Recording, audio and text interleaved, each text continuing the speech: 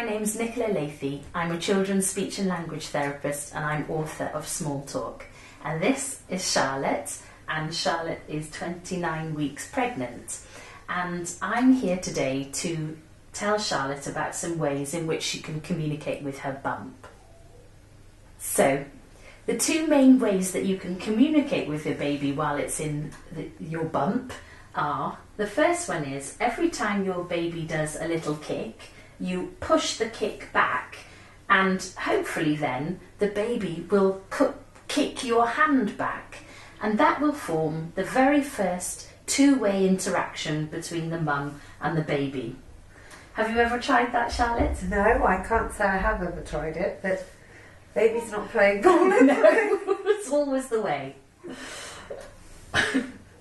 Shall I prod it? Yeah, let's see if we can wake it up. Is there something there?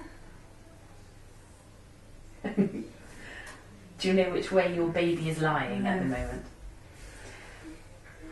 Anyhow, I'll move on to the second way. The second way in which you can communicate with your bump is by singing a really sweet little song. They say that between 24 and 27 weeks of a baby's life in utero, a baby can understand and respond to their mother's voice. So we encourage mums to sing this little song, and it goes like this. So where you mainly feel the kicks, you find the spot and you sing the little song. It goes like this. Rub, rub, rub my bump, rub, rub, rub my bump, rub, rub, rub my bump, rub, rub, rub my bump.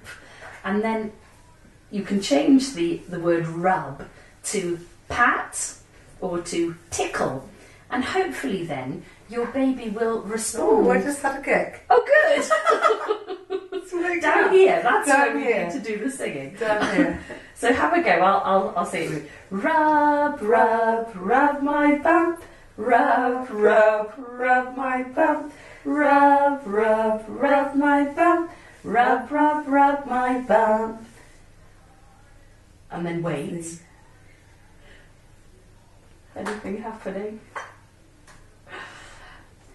I just had something. Just had something. Oh, good. Yeah.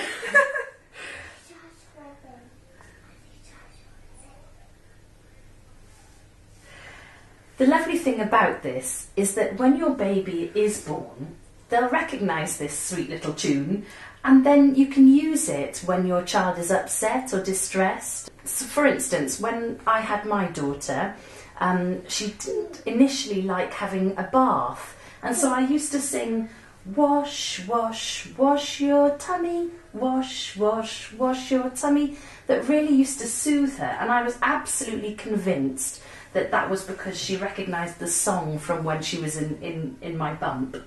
So we'll keep at it, and I encourage you at home to do the same.